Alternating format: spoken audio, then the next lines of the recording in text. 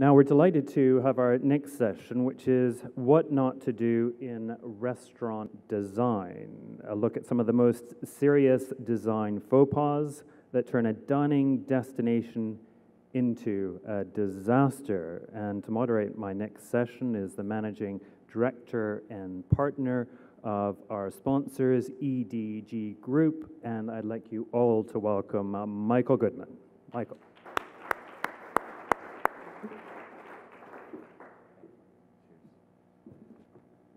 Thank you, everybody, and we appreciate your time. We have an exceptional group of panelists coming up to the stage here in just a second. So I'd like to just take a quick second to introduce them. They're just getting mic'd up right now. So I'm with EDG. We are a hospitality F&B specialist design firm and consultancy. I'm also a former chef who's cooked all over the world, including the Middle East and Asia. In addition to that, I'm a restaurant owner. So, you know, we take great pride in trying to navigate all of these sort of challenging situations and put that into successful design. We have an incredible panel with us. I'd like to introduce them. Bob Puccini of the Puccini Group. He is a founder of the Puccini Group after developing the restaurant operations for Kimpton Hotels. And he's responsible for the remodel of over 1,000 restaurants, and he's quite the specialist, I think, and we're very honored to have him, and a good old friend of mine.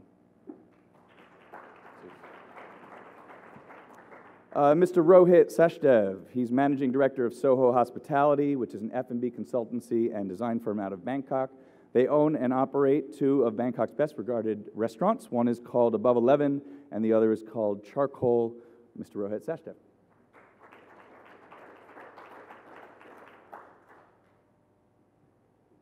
Cheers.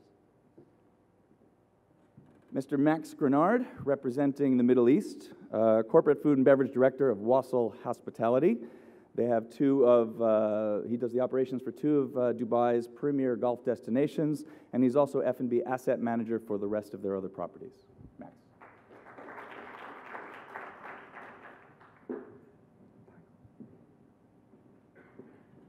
Mr. Kim Rabeck Hansen of Sticks and Sushi, which is a restaurant chain out of Copenhagen. Restaurants, I believe 7 restaurants active in London and Copenhagen with tremendous expansion plans on the way. Mr. Rabeck Hansen, CEO. 15. Oh. Sorry, that was 15 outlets presently. And last is Ben Jackson of JLL. Ben is Director of Projects and Development. JLL in 2013 developed over 2 million of built assets in the region, and he's also a trained architect, bringing another unique perspective to the discussion.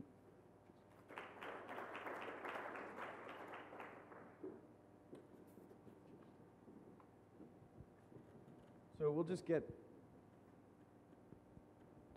we go. We'll just kind of get right to it here. So, I mean, I just think there's a lot of issues in design and a lot of mistakes that happen. I think we've all seen them. Those of you who are operators out there, I'm sure have seen them.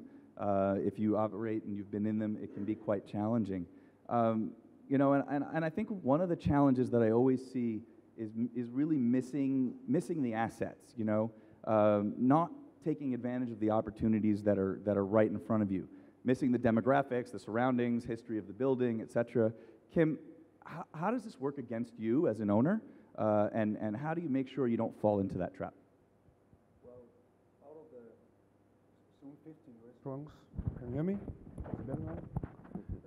None of our restaurants are designed alike. The food is the same, the concept is the same, but all restaurants are designed totally different. So what we do is actually creating the soul instead of just creating a copy-paste of the last one. And we're doing this by going into the demographics. There's a big difference of having a restaurant in Wimbledon, for instance, or having one in Covent Garden, or having one in a residential neighborhood in Copenhagen or the city of Copenhagen. So we actually use a lot of sociological studies before we actually move into design. We have worked with the same design studio for 20 years, and they have understood what I'm saying. So what the brief for me to my design studio is, now we're going to Canary Wharf, opened up in 2 months. I say, you have to create Sticks and Sushi Canary Wharf.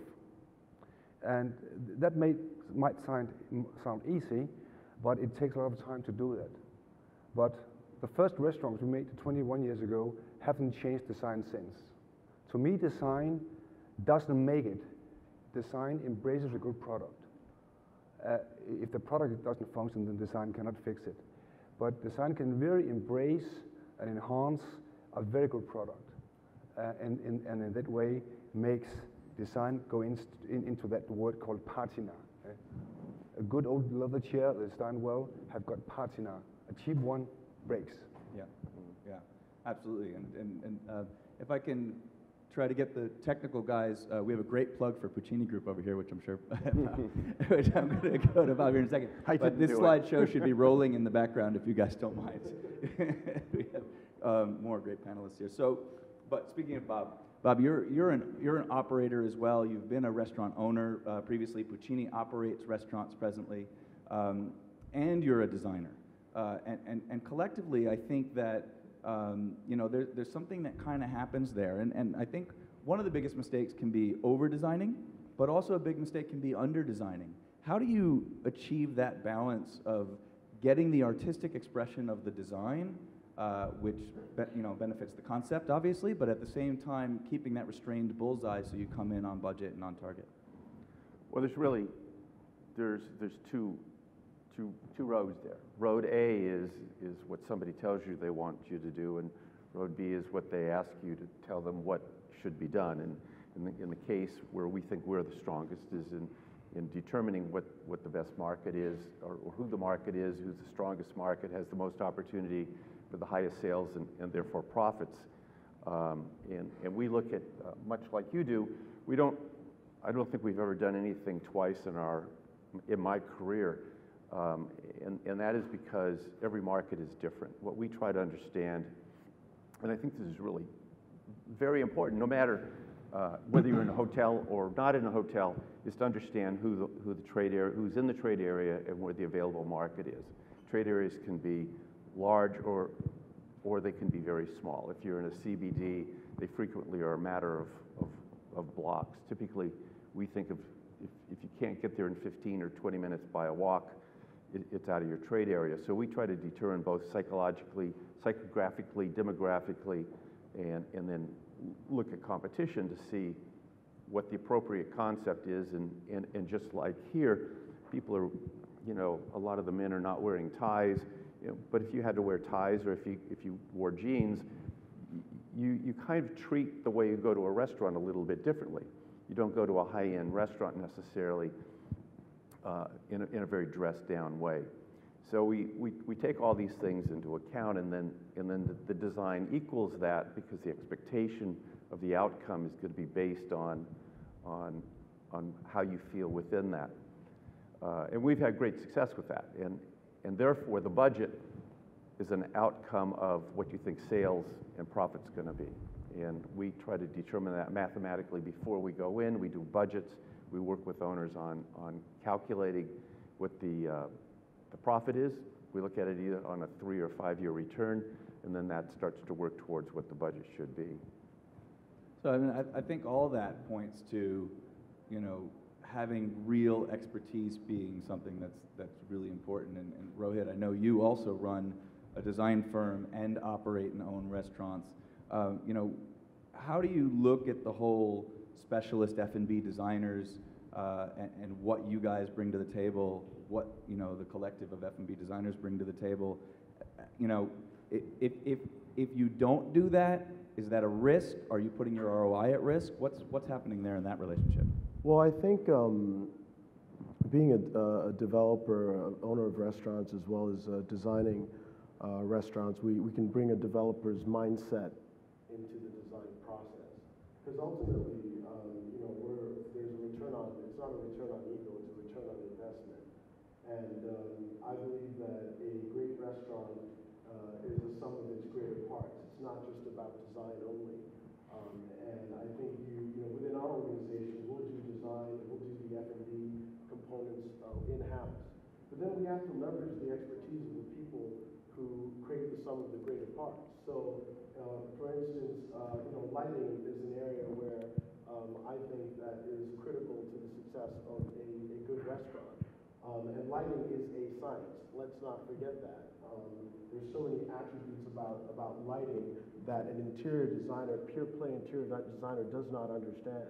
And I think it's really important to bring in and leverage the capabilities of the experts who can help you to get to where you need to get. And so and that goes for all of the things that make a great restaurant, from the branding components, from the uniforms, the tabletop items. At the end of the day, we're trying to touch upon the emotional sensibilities of the customer as they transcend through the spaces of our restaurant. So I think it's really critical to be able to identify those synergies. And we don't go to, our branding guy is a one-man shop sitting in Bali, but we love him because he gets what we were trying to achieve. So it's not always about getting some high-profile guy, who's going to charge you X amount of dollars. It's about working with people who understand what you're trying to achieve, and I think it's really critical for a successful restaurant to bring those synergies, into play and leverage those and make sure that you're working in unison to create that product. I think another thing, that on top of that I just think has always been so critical. I remember when I was a chef, and when I was a chef even here, I was having a great conversation with one of our delegates, Andrew Joyce, yesterday, and we were talking about some of the challenges that we saw with some designs and restaurants that could have worked better or didn't work. I mean, how important, Bob, for you, how important is understanding operations? And so, one of the biggest no-nos that I think in the biggest risk, if you don't hire a restaurant designer, they don't understand how restaurants operate. I think that's a challenge. What are your thoughts on that? Well, we believe the same thing. A restaurant really is a design concept with an operating concept. They've got to go together. And an example of that is, I was the first night I got here, I went down to a bar in this hotel to have a glass of wine before I went to bed, and the bar overhang is only about 2 to 3 inches. Now, one, they had to bring me another bar stool because the bar stools were too low to even fit to the bar height, but secondarily, you couldn't put your knees under it, so you couldn't sit comfortably there.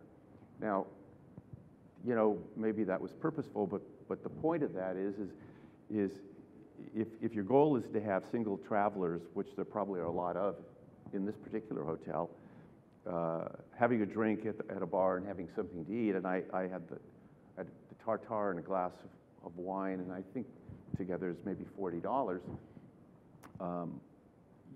I would have maybe stayed for another drink had it been a little more comfortable. And I think there's a lot of that kind of stuff that goes on in restaurants all over, whether I agree with lighting that's too bright, like these lights right over here. So either you can't see or it's too dark to see. Everything wants to be flattering. I mean, I believe, I'm sure like we all do, restaurants are really theater, well done. A lot of the people who have spoken today have talked about quick service, but the reality is a lot of the game we play in is dinner houses. Dinner houses are a different game entirely. It's about theater, and between movies and the internet, people have redefined expectations, and we have to deliver that to them. I just want to add another point. Yeah.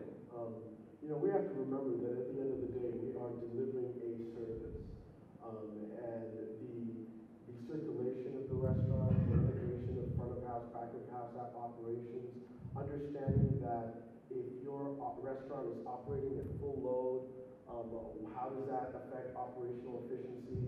Can the size of your kitchen deliver at full load in the event that you are operating over capacity? We have to realize that practicality is also a huge thing that we have to think about. What kind of materials are we using in an area where there's significant footfall? We want to decrease maintenance costs as a developer, as an owner of restaurants. Those are things that are real headaches, and they're intangibles that come and impact your bottom line. And so these are the types of things that are really important Well, I think that brings us back to another big don't, which is I think you can really get trapped in this during the acquisition process and during the finding of a site. You can really get trapped in this space if you have the wrong concept for the wrong space. And when I did my own restaurant, we had 8 concepts and took them out to market, and then we went to look for a space and we saw which one fit in the space we liked. I mean, how do you find this? Obviously with JLL, this is a big thing. You're helping people avoid this pitfall. How do you see this playing into? Absolutely. I think a lot of people talk about design as being purely front of house, look and feel, finishes, materials, textures, etc. I'm glad you brought up lighting, but we've got to remember that a key element of one of the most heavily demanding assets with regards to utilities is engineering. The concepts of these restaurants are explicitly linked to the cooking types and the modes in the kitchens, and therefore go back to a point made on the last panel about staying true to concept. Well, if you do stay true to concept, then you have to understand what your loading and engineering requirements are from the very beginning. So when you're looking at assets and potential spaces, it's incredibly important to ensure that the buildings and the infrastructure will support that from a cooling, power, extract, and even additional plant space perspective. And from our experience, it's the biggest flaw that we come across is we assist clients when they get to the stage, leases have been signed and executed, they have a concept in mind, and unfortunately that concept has to be amended to fit the space from a technical perspective, which is unfortunate. Yeah. Well, I mean, it's just, I mean, the whole thing eventually, I mean, I think what we're all really saying is the next pitfall is don't forget it's a business at the end of the day. And I think, Rohit, you kind of alluded to it a couple minutes ago when you said we're delivering a service. We're delivering a service, we're also delivering an ROI. I mean, this is an investment, people are investing money, and it's important. Max, as you come across and you look at this, how do you help the designers understand the business aspects of things, understand the ROI, but at the same time give them the creative ability to really deliver something special for your clients? I would say at the beginning we let them go and let the creativity take over for, let's say, the first, second presentation. But then after, quite quickly, we have to get back the guide and keep what was the essence of the creativity, and unfortunately, or maybe not if it's not needed, but cut down on what was going too far. Because end up having a very beautiful restaurant, the budget will stay the same. Whatever the owner have in mind is what he have in mind. He will never tell, but this is never going to change. Yeah. So as much as you split your project with the lighting, the AV system, the propelling budget, and all of that, when the designer come and present this beautiful 3D and those beautiful ideas and all of that, what happened?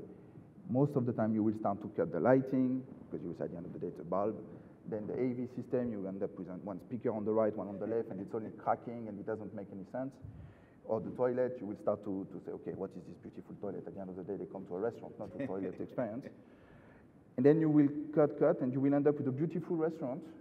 However, at the end of the day, it's not going to work.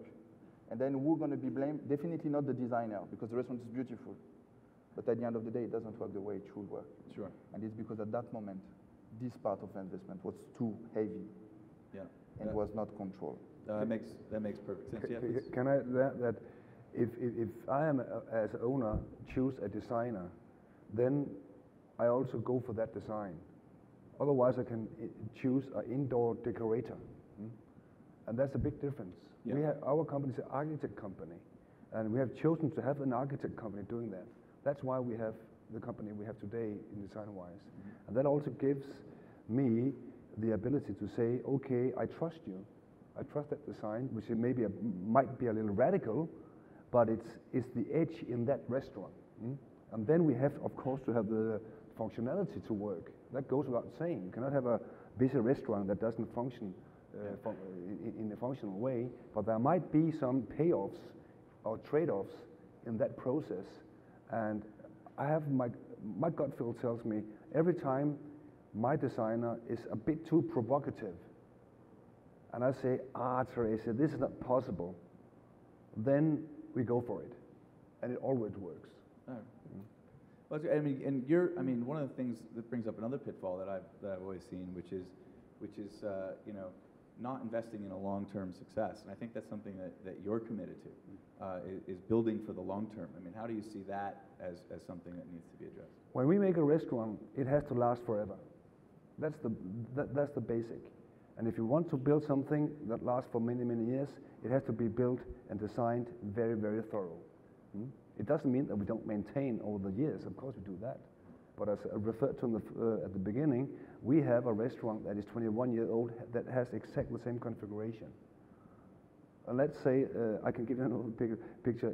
The newest one we made the second newest one we made in Covent Garden is just next to Rules, which happens to be the oldest restaurant in London. And it does look as is the oldest one in London, but there's a credibility in it. Yeah. And every restaurant that lasts for more years comes in with credibility. It gets old, yes, that's why it's old. And people come back to that one. We have restaurants in Copenhagen that have changed ownership, and they want to redesign something, and they just lose the customers, the guests. Yeah. The guests are very loyal to what they expect to get. Of course, things have to be painted and refurnished sometimes, but stick to the value of the design, and the design will help you run the business as a good business. That makes sense. But I mean, for a restaurant to last for a very long time, 20 years in your case, and I mean, for a restaurant to even last successfully for 7 to 10 years, I mean, you need to make a connection. I think one of the biggest missed opportunities is making some type of emotional connection with your end user, with your consumer. Rohit, what are some of the key attributes that you see as ways that you can connect with consumers? Well, I think I'm going to speak in the context of Asia because we haven't had much. We're talking about London, New York, and Dubai, but I'm based out of Southeast Asia. I want to focus on Asia. If you look at Asia today, you can't avoid the middle class because by 2000, I think about 30 years, there's going to be 1 billion traveling Chinese, and then you add the other 1 billion traveling Indians, and you're talking about a huge market of consumers, restaurant goers. So let's put that in context first. Now, if you look at what's happening today in Southeast Asia, you're having, because of lower penetration costs, you're having individual proprietors able to go out and create really compelling concepts that are catering to this market. And what is driving these concepts that these people are creating are not exclusivity. It's all about inclusivity. It's not about to see or be seen. It's about how do I feel in a place where I'm going to go eat. So today, when you look at dining, it's about emotional connectivity. It's about creating places that touch upon the emotions of the customer. And so I think it's really, and the big thing that's in today is unpretentiousness. Going to a place where you could just walk in. It's not that it's badly designed or it's has inferior food, but it's just a place where everybody goes and feels comfortable. You don't need to be dressed in a certain way. Nobody's expecting you to act in a certain way.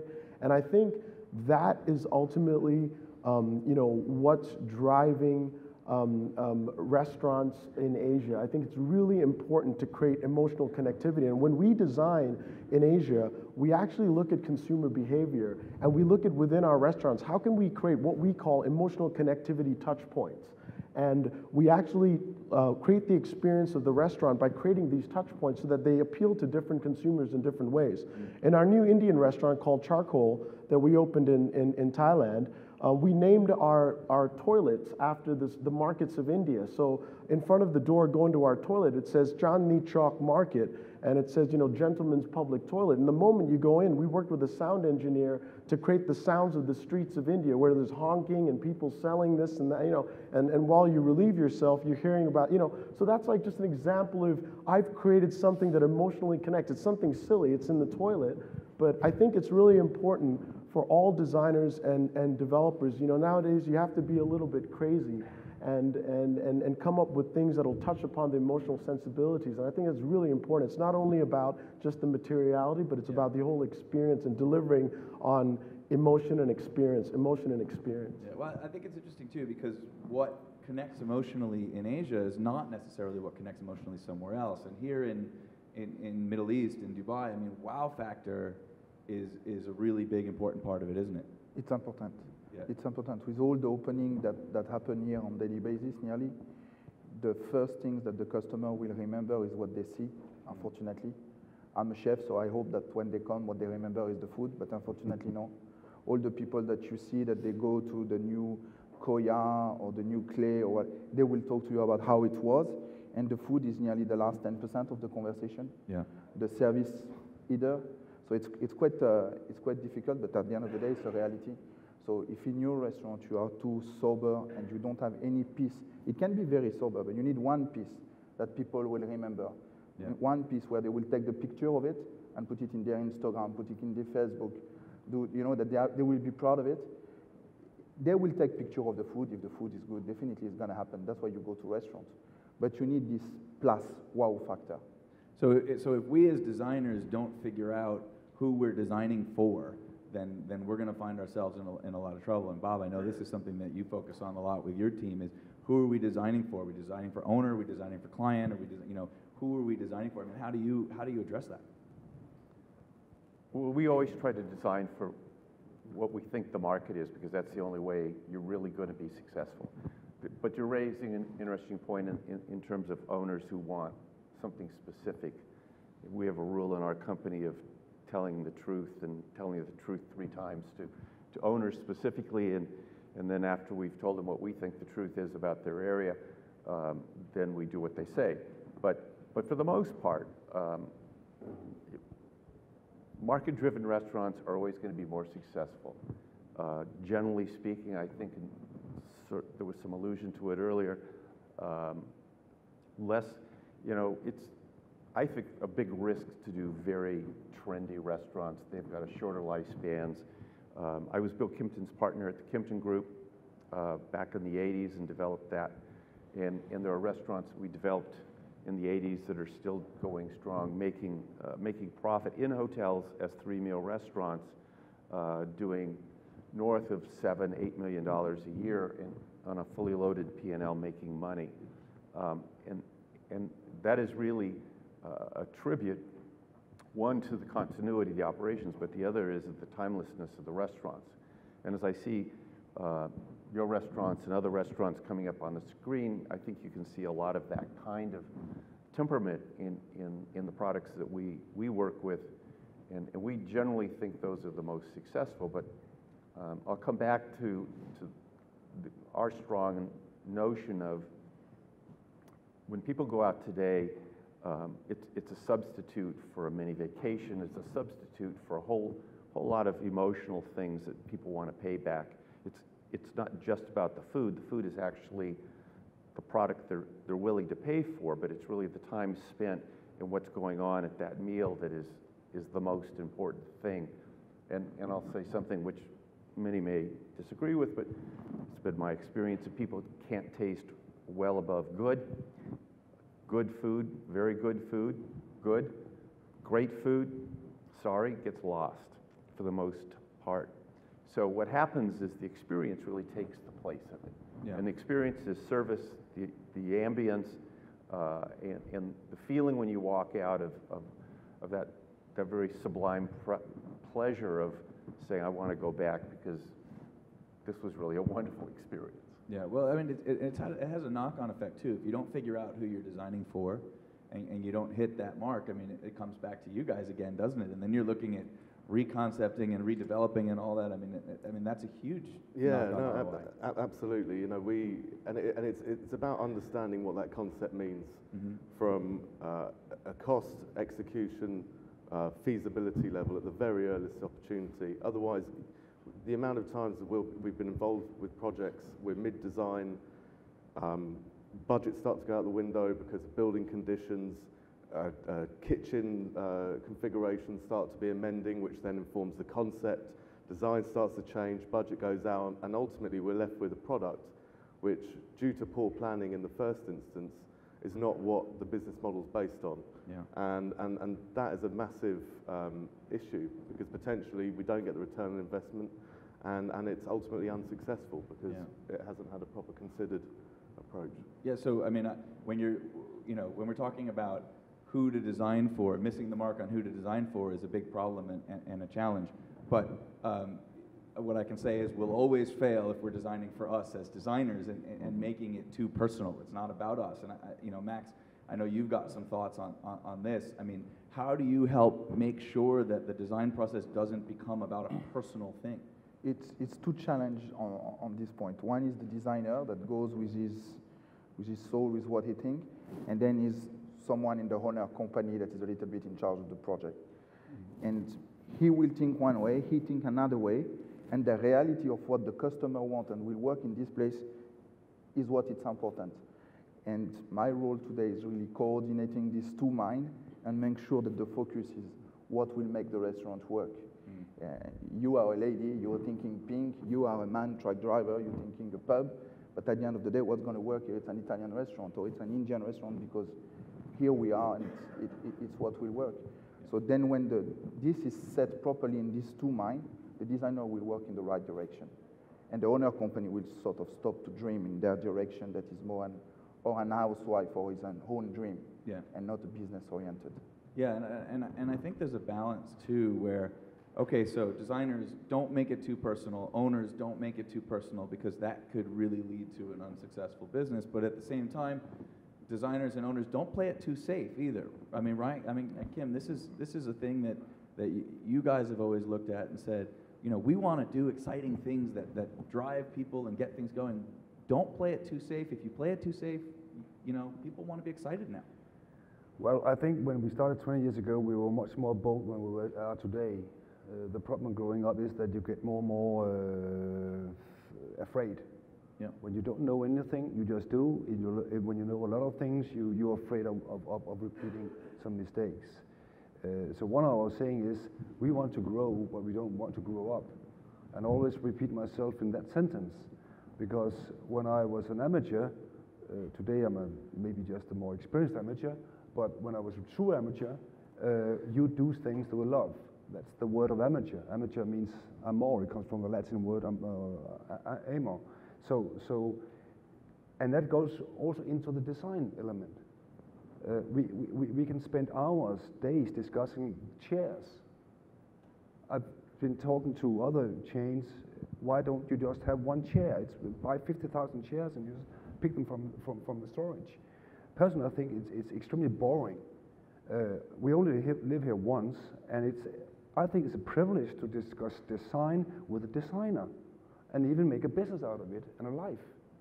Why should design be decorating a restaurant where you have to invite thousands, hopefully, people coming in for dinner, and they even pay for it, and then try to put the lowest cost of everything in because you have a certain EBITDA you want to reach? Yeah. I think it's a waste of life. I think it's a waste of quality. I think it's a waste of a lot of things.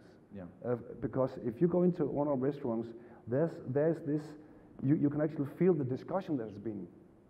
And then maybe the whole process, design process, construction process, takes 4 or 5 weeks more. But in a way, it doesn't mean a thing in the long run. We are not going to sell this business in 3 months anyway. Right. So when we open the doors, we can say we have done our best to create something special on that location with a good team of people, with a good team of operation people that also knows how to run a business with 3 or 4 people, 100 people a day. Yeah.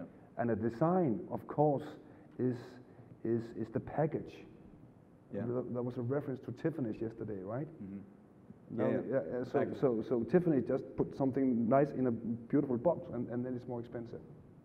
Yeah, well, I mean, I think as well, you know, when you're talking about, you know, this chair, that chair, why not have one chair? I mean, I think when you're designing for a location, and it kind of comes back to something you were talking about earlier, Rohit, I mean, you've got to really capture the essence of the concept and get a depth of concept. I mean, that I think is something that designers, if we're not careful, a designer will just go and focus on the design concept. But it's not about a design concept, isn't it? If we focus on a design concept, are we missing something, Rohit?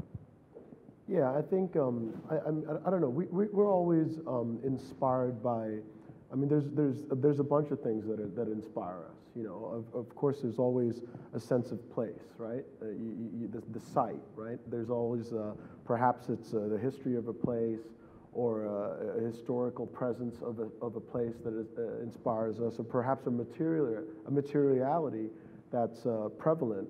in a place. But at the end of the day, we have to look at that and balance that against the consumer. Who are we targeting? What is that? What are the expectations of that consumer? And I think today, when you look at that consumer and you assess consumer behavior, which is what we do intensively, we realize that whether it's a budget traveler or a luxury traveler, a budget traveler is a sophisticated traveler. He has high expectations of what his product should be. So it's about balancing the consumer behavior, the consumer expectations versus the design concept, and trying to integrate the two in order to, but at the end of the day, we have to remember that we are designing for that consumer. It's not a return on ego, it's a return on investment. And I think one of the greatest assets of a good designer and a good restaurant owner is staying humble. Always being humble, always realizing that we are working towards the success of a venture that we're embarking on. It's not about what our preferences are because we like something and we think it's right. That's not always the solution. And if you stay humble, you'll find that there's a lot of people out there in your team who you can leverage their expertise and arrive to a better solution. So I think it's a culmination of things that gets you there. That's good. Well, we've got 4 minutes left here, and we have a global panel here. We have obviously the Americas represented with Bob Puccini, who also works worldwide, but we have Asia represented with Rohit, Max and Ben, both from the Middle East, and Kim from Europe. And I think we have a real global perspective here. I'm just real quick in the last 4 minutes, I want to go around to each of you, and can you give me one standout restaurant opening that's happened recently that you've been really excited about? And Rohit, I see you smiling, so I'll start with you. It can't be your own. No, it's not going to be mine. Can I talk about three? If you can do it okay. in 30 seconds. I was just in New York City for a month, and I went eating all over the city. Steven Starr, Morimoto, and Budokan. He's just opened an amazing restaurant called Upland on Park Avenue South. It's incredible. Enrique Olvera of Pujol in Mexico, number 5 on the San Pellegrinos list. He's opened Cosme in New York. The food is incredible. It's modern Mexican. And another restaurant on Houston Street is Estela. It's where President Obama got his credit card declined at this restaurant. It's fantastic. It's a real small place on Houston Street. These three are really my top picks from New York, because that's where I've been lately. Awesome. Bob? I'm struggling in my mind to think of particularly that aren't ours, because I don't get a chance to go out that much, and when I do, it's usually to go home for a whole meal. But I'm thinking of basically a burger joint in San Francisco, burgers and things that really is just a plain simple little restaurant. You can go and have a great burger with lots of slide, and it's absolute perfect comfort food. Fantastic. Max? To stay in Dubai, I would say Kubara. Okay. Kubara is a really, from the design, from the arrival, it's a superb experience. The design is amazing, and the food is fantastic. What the chefs are doing is just out of this world, playing with the food from here. And I don't want to say reinventing what is the Middle East cuisine, but at least what is the Arabic experience. Yeah. It's really all to their honor. It's very, very good. I agree. I think it's fantastic, and it's great that we're seeing that here now. I think this is really the first time that's happening with Middle Eastern cuisine. I think it's fantastic. And it's born here. Yeah. It's born here from a bunch of guys. So they will be the number one from far. Yeah. Excellent. Kim? Well, thank you for taking the time, because I've been thinking. Actually, 2 places. I was in New York for a couple of months ago, and I went to Williamsburg, and then I went to a little nice restaurant with an extremely good chef, Hudson, Delaware. I can recommend that. 40 seats, very, very good food, not so pricey, but she was a former Michelin-star restaurant, and it's very good. And then come to Copenhagen. Copenhagen have so many good restaurants. Besides Noma, it's a good foodie place, and as for design, there's this place called Høst. Høst is actually nominated the best design restaurant in 2013, I think. Good Nordic food. So welcome to Copenhagen. Cool. It'll probably be a restaurant opening later this year in Wandsworth in London. It's called My House, and it's a concept around a British dining room, very eclectic, but serving roast dinners, fish pie, cottage pie, those kind of dishes, and very good. And a good friend of mine is opening up. So bit of a plug there. And you put some money in as well. Yeah. I'll add one more to the mix. I was in New York as well recently, and I went to, I don't know if everybody knows Wiley Dufresne. He had WD50, which was a molecular gastronomy restaurant on the Lower East Side that did very well for a very long time. And I went to WD50, and I always liked it, but I never loved it. Wiley opened a new restaurant called Alder, and it's his kind of creative take on pub food, and it was just stellar. And it wasn't molecular, but it was modern. It was nostalgia wrapped up with a way that I'd never seen it before on each dish, and I just thought it was really exceptional and really beautiful. We're out of time, but in terms of questions, we'll head out to the back, and please feel free to approach us at any time. Love to talk to you more about this. And big thank you to all you guys for coming and joining me up here. I thought it was fantastic.